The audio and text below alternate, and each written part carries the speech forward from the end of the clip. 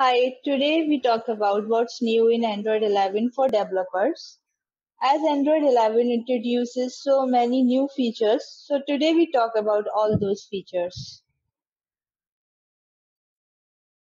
Android 11 is now available for development, testing, so you can try it on your Pixel 2, 3, 3A or 4 devices. So first we talk about UI. This is the first thing users see. So in UI, we first talk about window insets. Window insets is a set of inset for window content. As Android 11, most of the methods are deprecated and instead added several window insets APIs.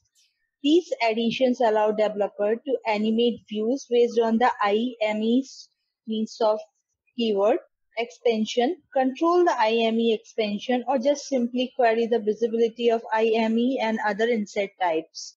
While the Windows Insight APIs expose many great new features, today we will discuss on IME visibility queries, which is one of the most requested feature was ability to query the visibility and position of the Android keyword on screen. Previously, when implementing as navigation, on the first step to take was to use system UI visibility flag in order to request the app to be let out full screen.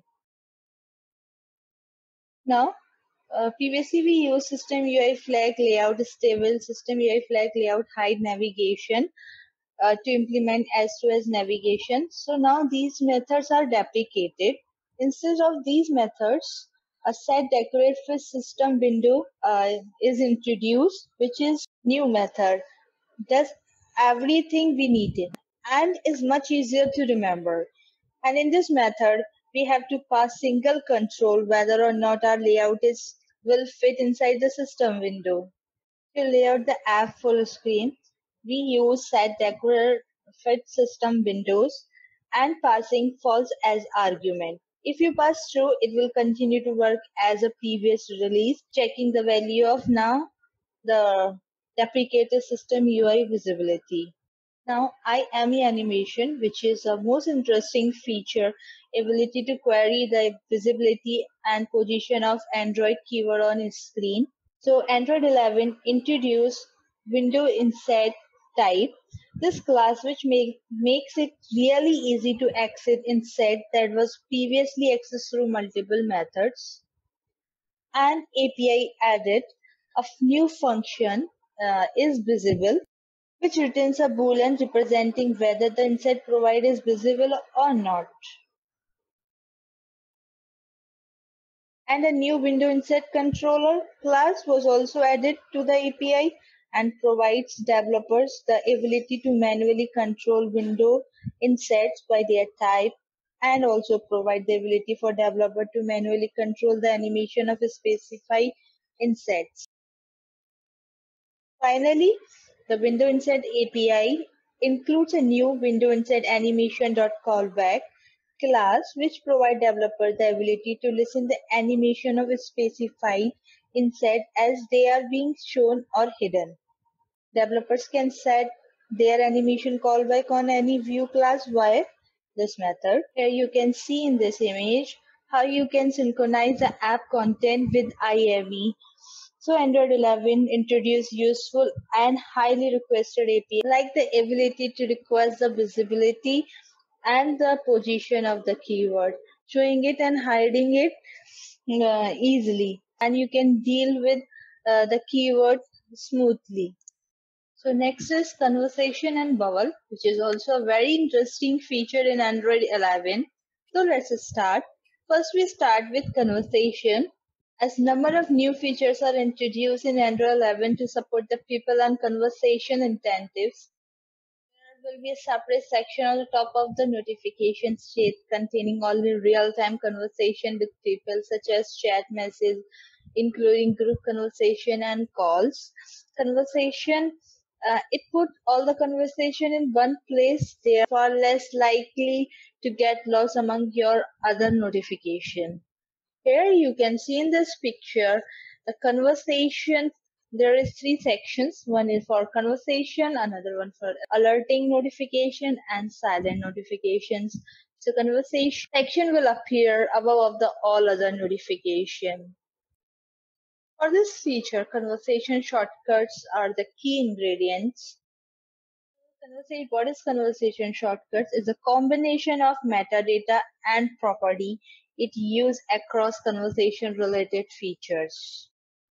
In order to participate in this new conversation-centric initiatives, app need to provide the system with long-lived shortcuts and have person data attached to it.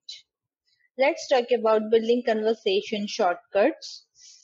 First, we have to attach person data using Android person class. There is a person class which we use to attach the person data, and this person data for one or more person, identifying the other participants in the conversation. Then we set the shortcut as long lived. For that, we use shortcut info.builder, which is used to set the shortcut as long lived. Um, shortcut info builder includes new and enhanced method that provide additional information about the shared target. After attach your person data and set shortcut as long lived, we use shortcut manager methods such as set dynamic shortcuts, add dynamic shortcut, or push dynamic shortcut methods to publish our conversation shortcuts. Push dynamic shortcut, which automatically manage the shortcut limit for developers.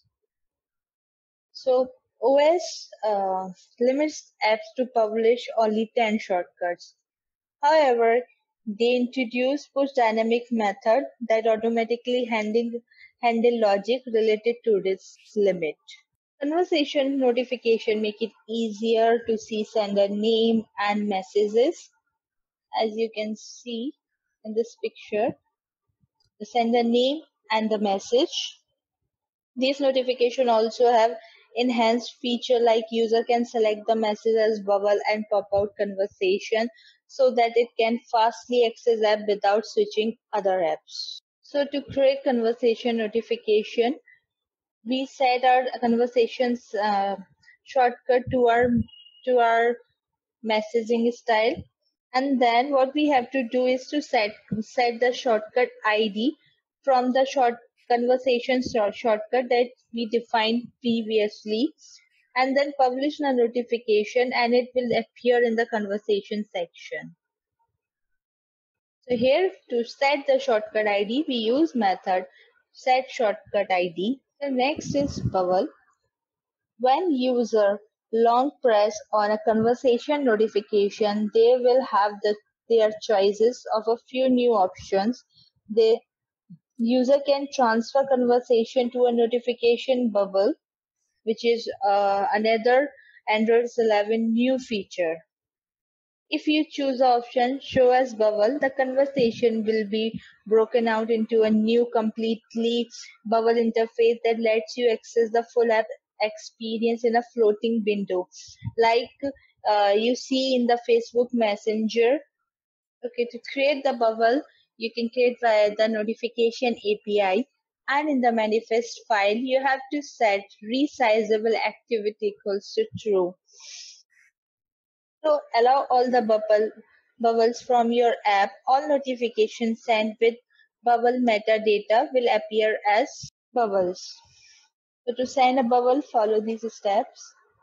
Create a notification as you normally would, and then call notification bubble metadata.builder to create bubble metadata object, which is used to send the metadata.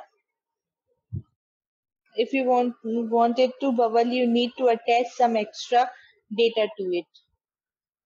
And use set bubble metadata to add the metadata to the notification. Now to create an expanded bubble, you can configure your bubbles to present it in expanded state automatically. You can configure. We recommend only using this functionality if user perform an action that would result in a bubble, like tapping on a button to start a new chat. In this case, it also makes sense to suppress the initial notification sent when bubble is created. These are the method you can use to set the flags that enable this behavior: set auto expandable bubble and set suppress notification. So next feature is privacy update. Android 11 introduced many features to improve the privacy. First is data access auditing to provide more transparency into how your app and its dependency access private data from your user. Android 11 introduced data access auditing. So by having insight from process, you can better identify and you can rectify potentially unexpected data access. So if user is requested for some extra permission for some features and you think it don't need to be here, maybe they use some external libraries to for the extra permissions. So for that, Android 11 introduced some APIs to track this. So here you can register the instance of on op noted callback. This callback give you the information you need. You have to register callback and then it provide information when this user requested, and then you can track the code where this happening in the code. It means you can track your code where they requested for the extra information. The next is one-time permission, which is also an interesting feature in Android 11, which this provide you ability to specify the more permission for location, microphone, and camera. As in Android 10, we had a concept of permission could be granted either application in foreground or background. But in Android 11, introduced one-time permission. In this, user gives permission to the app when application on foreground. But when the application in the background, there is no need to give the permission. So basically, when application is being used in the current session, then permission is fine. But then the permission after that the permission is denied and need to be requested next time. So here you can see in this picture, whenever you have request access to the foreground location, the system permission dialog includes the option called only this time. Using this, you can allow your Android apps to access your information when your application in foreground. Now foreground and background permission are separated. First you have to ask for the foreground permission, then if needed, ask for the background permission. So in Android 10, if you need location permission in foreground, you have to define it into the manifest file. Now in Android 11, they extend the capability, include camera and microphone as well. Now in privacy updates, there are other changes. Package visibility in Android 11 changes how apps can query and interact with other apps that the user has installed on a device. So here we use query element, which app can set of the other app that they can access. So if you target Android 11, you might need to add the query element in your manifest file. Within query element, you can specify app by your package name or by your intent signature. Now there are other changes are scope to storage, auto reset permission. If the user is in auto reset permission, if the user install an application, run it once, grant some permission, and then doesn't run for a years or a couple of years, why does it to have same permission? So for that, here you can use auto reset permission to request those permissions again. Android 11 provides some additional features like app exit reason update. As we know that app can exit for a variety of reasons, from cache to system kill or user action across the many device type, memory configuration, and user scenario that your app run it. And it's important to understand why the app exits and what the state was at that time. So Android 11 make it easier with this API, with the exit reason API, that you can request the detail of the app recent exit. So here we use activity manager.get historical process exit reason method, which reports the reason why app exit, and it's use get reason method that provides the reason why the app exit. You can use a new set process state summary method to store custom state information for the later analysis. The next is ADB incremental. So this one is used for those who installing very large APK with ADB, especially for the Android games. So when you installing very large APK with ADB during the development, it can be slow and impact your productivity. Installing large APK 2 GB plus for your development computer to an Android 11 device is up to 10x faster. So to use this new developer tool, first sign your APK with APK signature skin before forming, and then install your APK with updated ADB command line tool. Remember one thing, ADB incremental only works with Pixel 4 4XL device due to required file system changes at device level. So that's all that we could find yet. And thank you. Thank you for watching my video. Please like and subscribe my channel and share your feedback in comment section. Thank you.